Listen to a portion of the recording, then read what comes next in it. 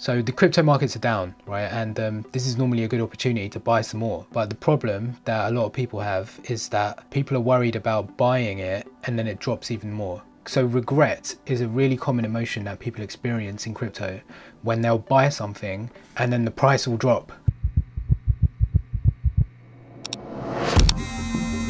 Yes. Bogdanov, he did it. He bought. He went all in. Dump it.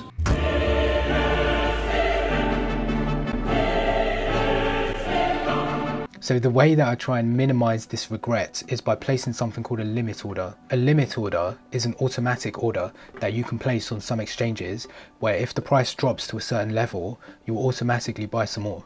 I'm going to show you an example on FTX, which is my favorite exchange to use right now because it has some of the lowest fees out there and because it doesn't go down that often.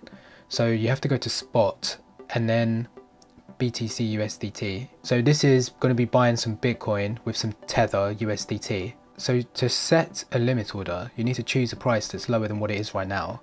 So let's say the price is around 43,000 right now. So let's say when the price is around 41,000, we want to buy some more. I'm choosing this number because in September, this was the level of support. So if the price is going to drop even more, it's likely to hit this base level of support. So the way to do this is you'll go to this side of the screen. So I want to change the price from what it is right now to 41,000.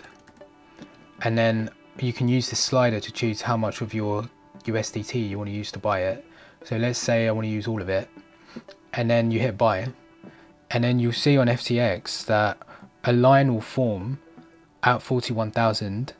And if Bitcoin falls below that, you've just bought some more at a cheaper price.